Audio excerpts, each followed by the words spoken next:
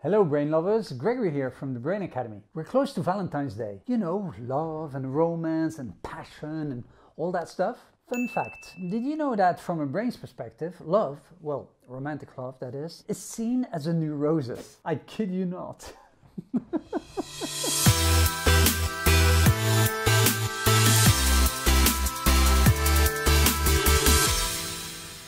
Romantic love is a neurosis. That says a lot about love, but also about brain science. You know, that thing that is so important to us, so universal, which has a lasting impact on so many of us. If you knew how much I loved you, how much I still love you. Well, from a brain's perspective, it's a disease. Well, no, not a disease. It's a compensation mechanism. In the NBA, the neurocognitive and behavioral approach, we call it a hyperinvestment. It's the root of our addictions and obsessions. Yes, addictions. It's a known fact that a man can only go 3 days without sex before dying. That's water. You think I'm exaggerating, right? Well, take a brain scan of someone deeply in love and someone on cocaine, and you'll see the same brain areas lit up. Seriously, addiction and obsession.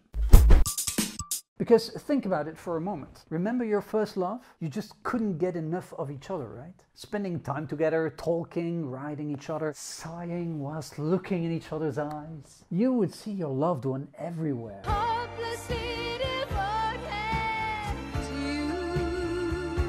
When it wasn't the case. When not together, you would not stop thinking and talking about your loved one. You just couldn't get enough of each other. Whilst everybody else thought you were overdoing it. And that's the thing with hyperinvestments. For ourselves, we feel that our behavior is normal and by no means exaggerated or over the top. Whilst for the whole wide world, it's just too much. So normally, our prefrontal brain is the one in charge of our emotional control, our impulses. I'm in control of my emotions. It's also the part that is responsible for our critical and rational thinking. Turns out brain scans have shown this part of the brain shuts down when we're in love and think about our partner. We basically just cancel our critical thinking when it comes to the other. We only see perfection, and even the bad things are cute. Not because they are, but because there's a big part of your brain which isn't functioning right now. We basically become stupid. Now wait a second. So what you're saying is that all the pretty girls I've met lately are not really pretty? I would even go so far as to say there is a reasonable case there to plead temporary insanity whenever you make a big decision when in love. What kind of decision? Well, I don't know, stuff like having kids and spending the rest of your life together. So if you want a divorce, I would recommend trying the temporary insanity plea with the judge, you know. It has science to back it up.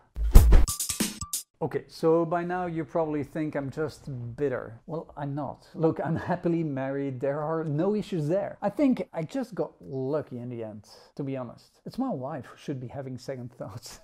There is a biological and evolutionary explanation for all this madness. Seriously, falling in love and shutting down our capacity for critical thinking makes it way easier to decide to have sex with all the offspring-related probabilities that come with it. Little pink plus sign is so unholy.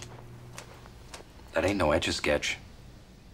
This is one doodle that can't be undid, Holmes Gillett. You just don't think about it, or at least minimize the risk or picture it way better than it actually is. So when in love, our malfunctioning brain serves an evolutionary purpose. I know, looking at it this way, it's not really romantic and stuff. Look, don't shoot the messenger. But love, beautiful, passionate, romantic love, comes down to a brain malfunction. Okay, I apologize. Happy Valentine?